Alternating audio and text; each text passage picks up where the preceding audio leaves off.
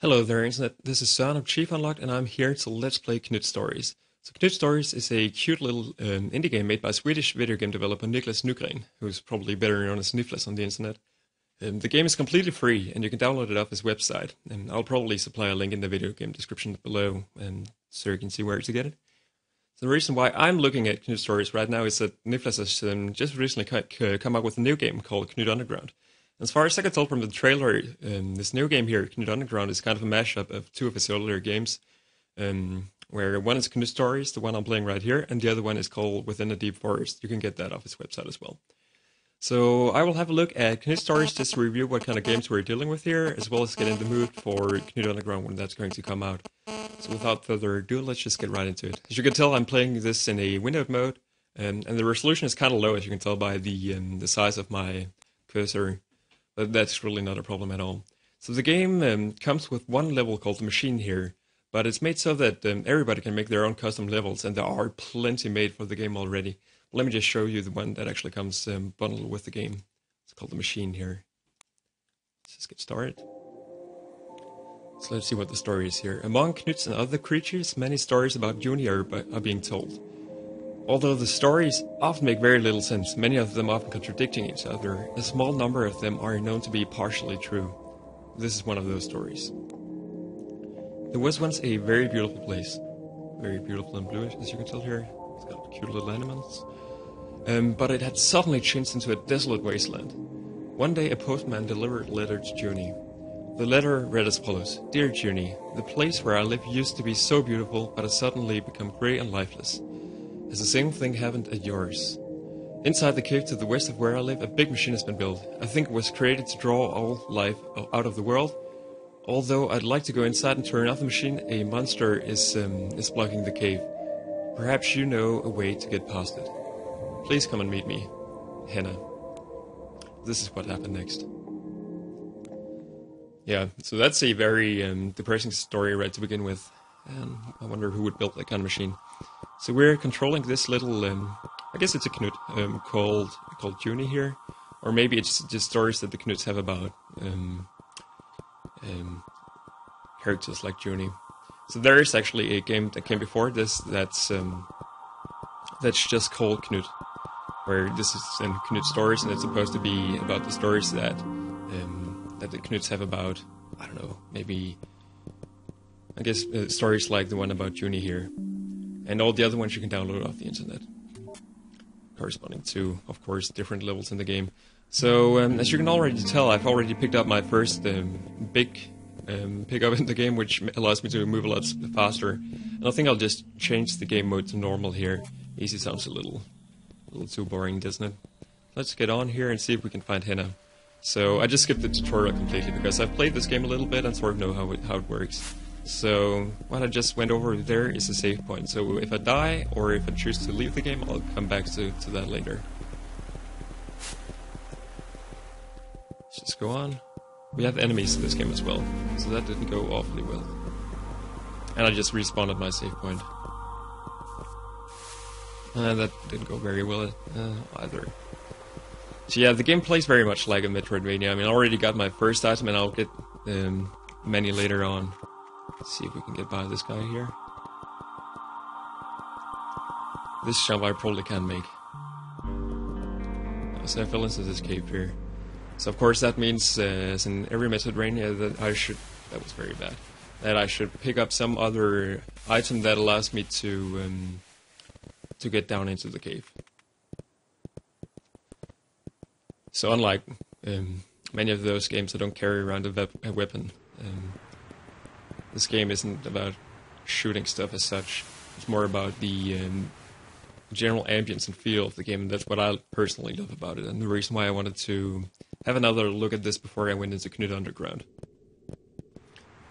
So if you're seeing this right now and thinking this is kind of this is your kind of game, then you should definitely go look it up, have a download, and not have the entire story spoiled by me, because as I'm saying, the entire game is about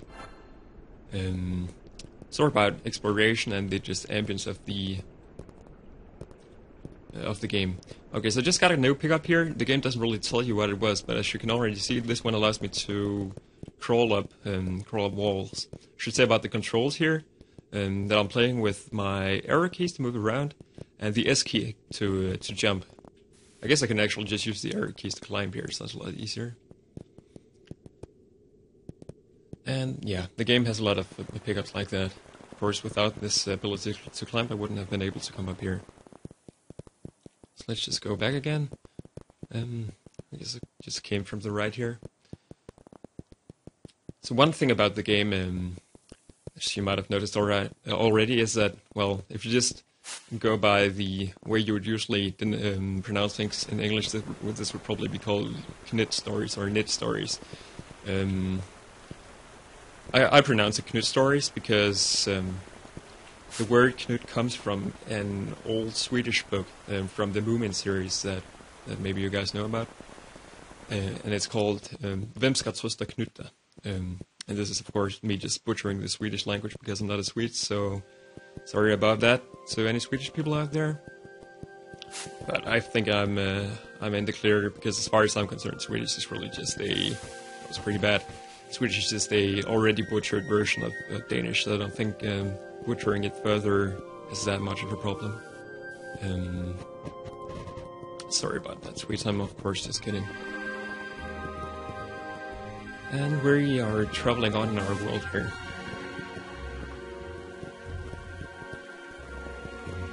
I forgot what the Knytt is called in English, actually. It of course also has an English name. I believe it's something like the Toffle or something like that. If any of you are into Moomin lore, that means something to you. Honestly, I'm not exactly myself, so... Can I make the jump here? I guess he's jumping as soon as I'm jumping, so maybe I have to go under him or something like that. Or maybe I just can't actually make my way past here. I'll try a couple more times and then I'll backtrack a little bit. This isn't possible at all, is it? It actually was. There we go. So either I'm just feeling overly good at this game or I'm actually sequence breaking. There is an item up there, which I would of course like to get. But it doesn't seem like that's possible for me right now. So let's go into this creepy cave here. One thing I completely like about this game is its music.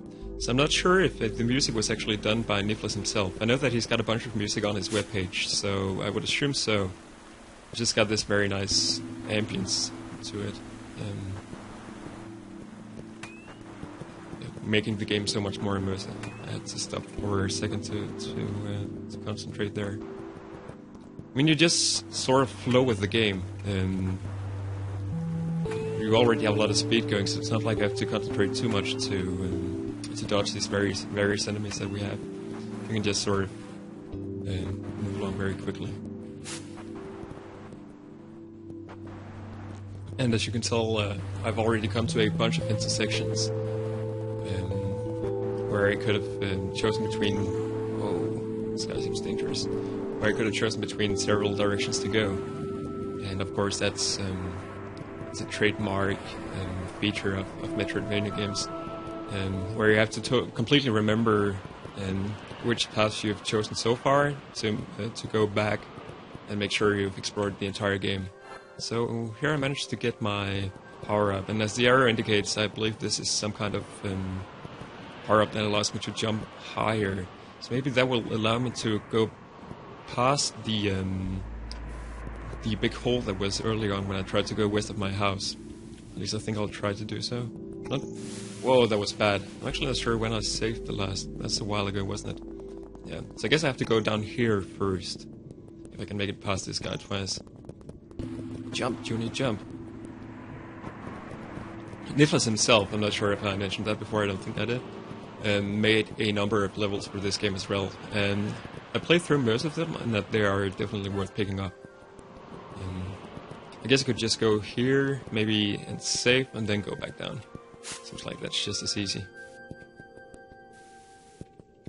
Or maybe it's not, because I have to spiral around a little bit down here. Are these things gonna kill me, or are they just gonna light up the room? Seems like they're just lights. Torches, some sort of lamps, maybe. Alright, so let's carry on and see what we have to our right. I'm actually not sure I could make the jump at the right, but let's see. Because those things, the bullets there are kind of homing, so maybe I should be a little careful about that. I forgot about this room as well. Oh, that was bad. Let's try that one more time. And once again, it's not like I'm trying to speedrun this game or anything. I just want to show you a game that I personally think is great, even if it is as simple as it is. And get myself in the mood for the next game, Knytt Underground. There was actually just a save point right here, so that of course makes my journey a little bit easier. So just run past these guys.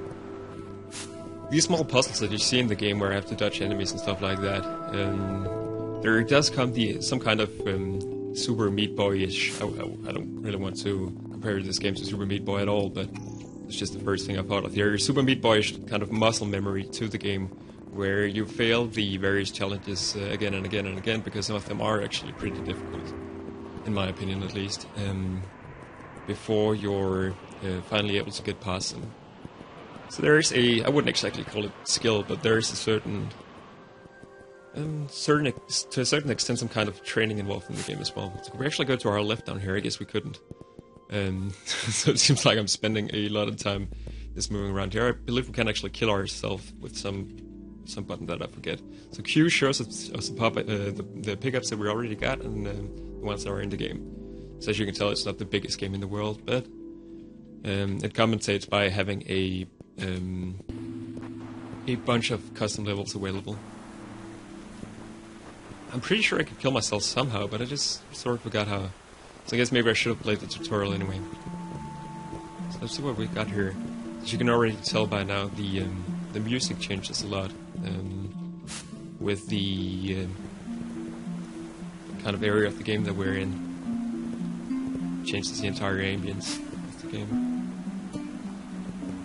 The music is so good. I sort of feel bad about commentating over the music. I would rather just sit back, play the game, and let you guys enjoy the music and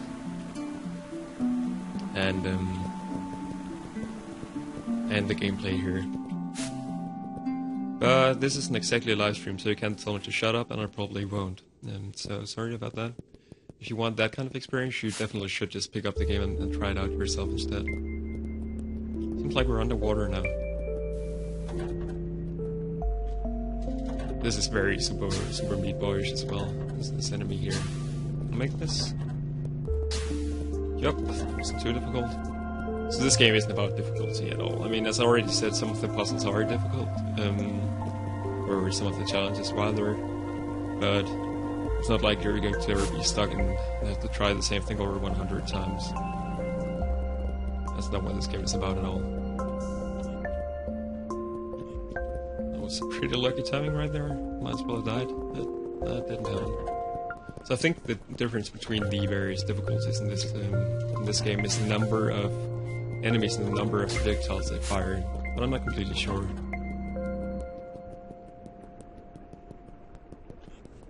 So here's another pickup for us. So it's not completely clear how we can get that right now, is it? I don't think I can. Can I make it in here? I guess I can. So I wonder what that does. See if I can make my way out. I wasn't able to. Try that again. So the game is a lot more rewarding. I mean, as you can tell, it's not the longest game in the world. I said that already. But it's still a nice one. I thoroughly enjoyed it the first time I played through it. And I do as well this time.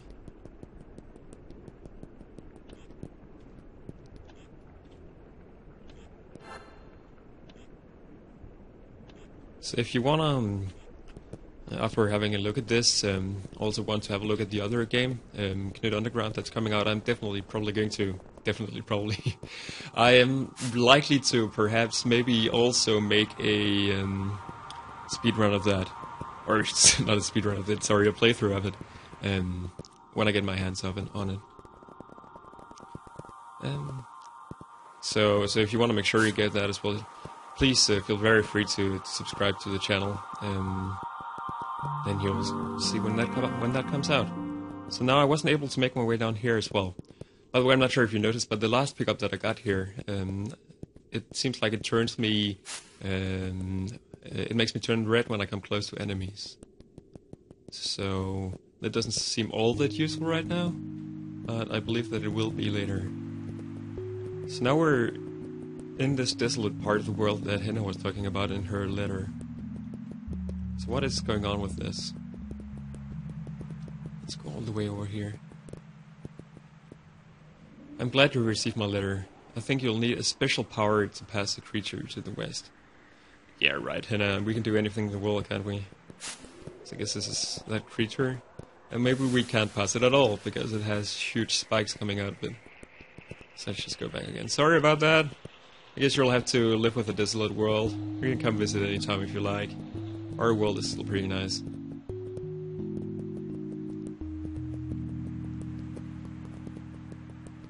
Shut up for a second again. The music is just absolutely amazing. And now it stops, so I'll begin to talk again. It's not like the music is it's like a huge orchestra set up to create the best feeling ever. It's it creates ambience in way of simplicity, essentially. Okay, so we couldn't do anything there quite yet. So probably some of these other pickups that we have here will allow us to get through. So now I'm a little confused. Where can I go that I haven't been to already? So again, the exploration part of this game comes in. This guy can easily come by. That's not a problem at all.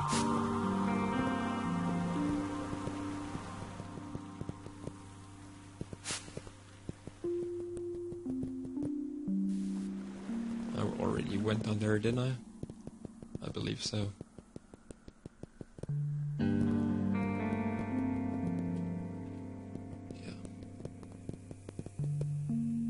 Can't enter the houses, as far as I can tell. But if I remember correctly, it is possible in some of the other levels to do so. Here I'm just wondering if I can do some sort of sequence breaking by jumping out and jumping to the wall above. Doesn't quite seem to be possible. I'll give it just a couple of more tries. Seems like I can almost make it, but then again, not still quite. So we've got a lot of air control here over Junie. I was actually able to make that jump. So I wonder what that means for the game. I definitely can't make my way up there, so let's just try and see what we've got here instead. Jump.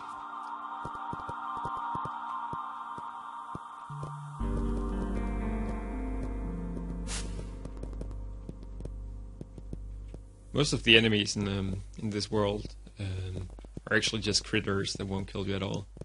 But then for some reason some of them seem to be very, very evil.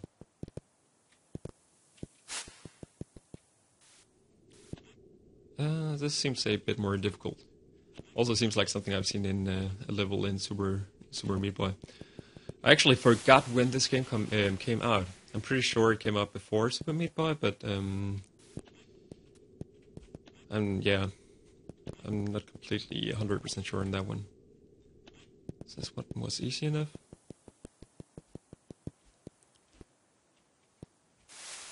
That guy just completely rammed me. So let's see if we can do this again. Yep, that wasn't too bad. I just want to jump over this guy before he runs into me. And that wasn't too bad either. This is where we were before. And it seems like we just have to move on here. There's also a bit of platforming involved, as you can already tell here.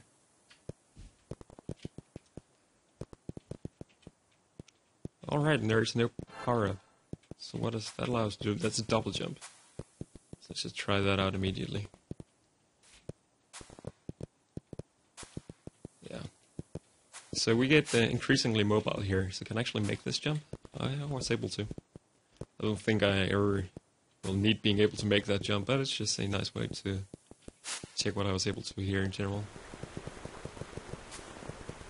So let's see what we've got up here. Did I go here already? This is a little bit late here, so... oh, right, I did go here, but I don't think I ever made it to the top. So I guess that's maybe the way I was supposed to get the double jump power up by going up here to the left. Is that correct? Or it looks like that is the case, because then I'll fall down here, and that's probably right, the cave with the guys living. Just make it over here and probably die on our way. So I did actually sequence break, but in the end it probably only saved me some 10-20 seconds that I'm now going to use here instead, because I'm not very good at computer games.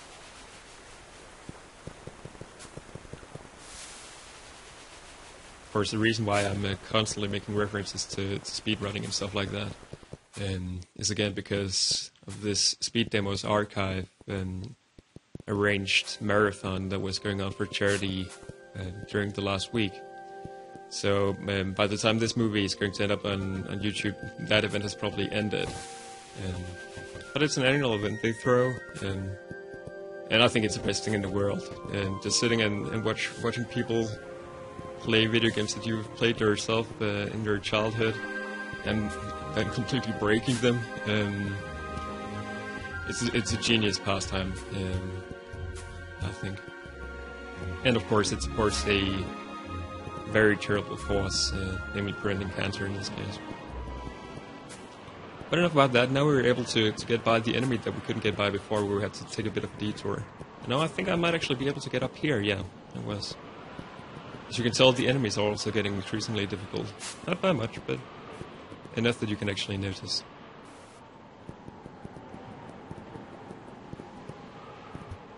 Let's just go on here. Oh, that was a very bad dungeon. I should have been able to make it past that guy.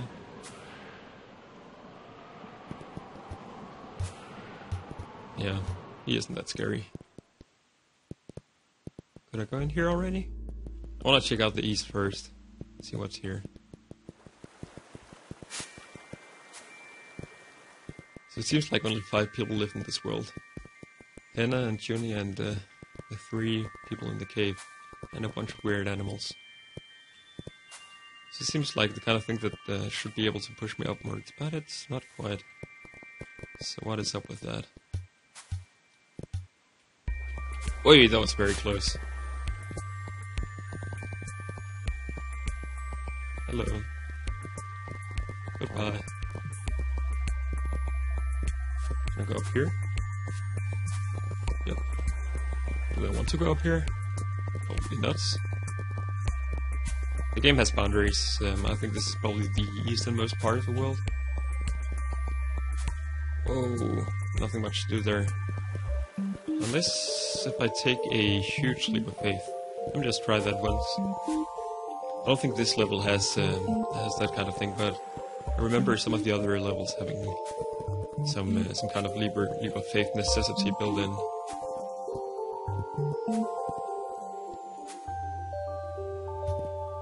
This is just where I was before as well. So let's just move on here.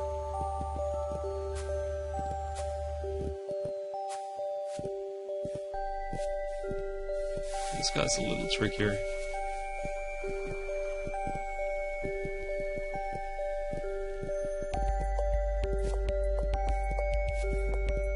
But he's not too bad either.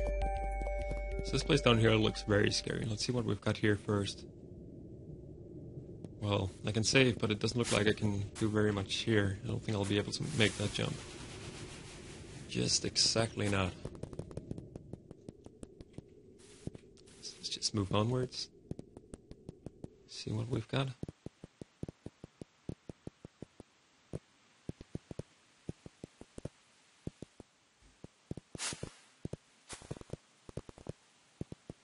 Of course, it becomes even more creepy because there's no music to make me sure what I should feel about the place. I'm just confused instead. What is this place?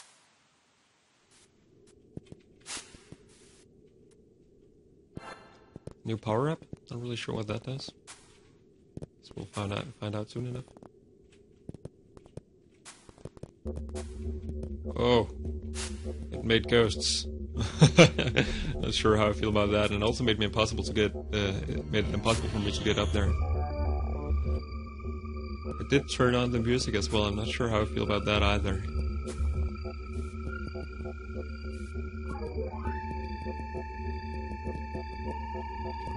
Oh, get away from me. Can I make that jump? I guess I should be able to. And the ghosts don't really kill me, so I don't need to be afraid of that.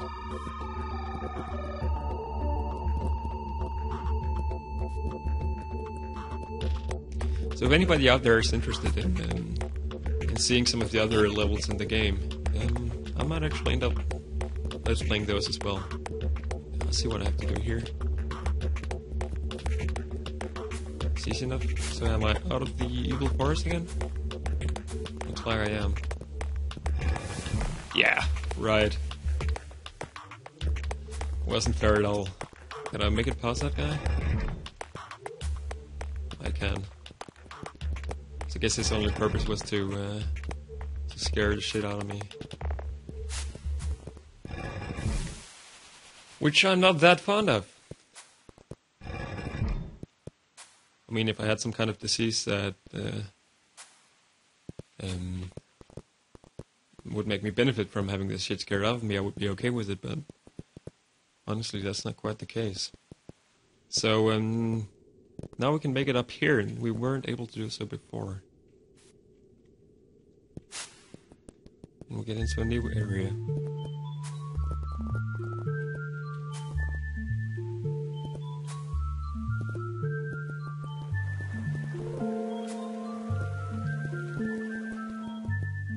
And are these guys dangerous? It turned out that they were.